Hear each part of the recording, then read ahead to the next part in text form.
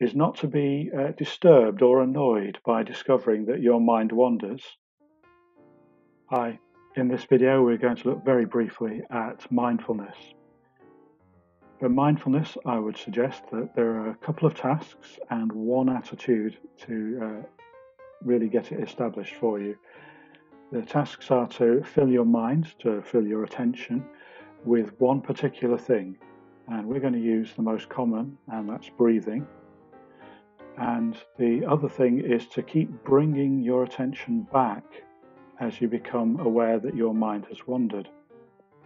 And the attitude is not to be disturbed or annoyed by discovering that your mind wanders, to become and be able to be relaxed about it. Stuff happens. Minds are designed to be distractible. Just practice noticing sooner and giving your attention for longer. Those are the basics. The way to actually do it is sit comfortably but alert. Comfortably might mean reasonably straight, but in a way that you're not straining any muscles to stay there. So alert and comfortable. And you might like to close your eyes, or you might have to have a soft focus into the middle distance. First thing then is to begin to notice your breath.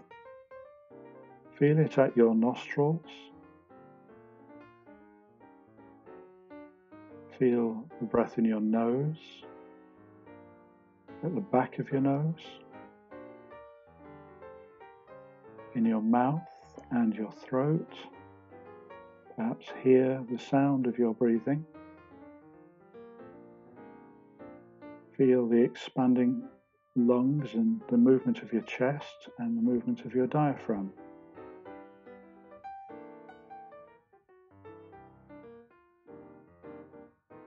And the idea would be, just for a minute or two or longer, simply keep your attention on the processes of breathing as I've just outlined them.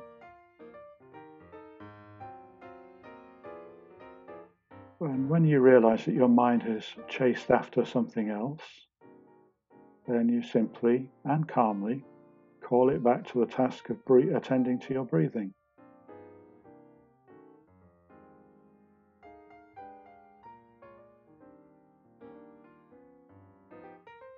And that's it. Everything else is commentary and refinement of experience. And it's one of those things you can experiment with a wee bit. So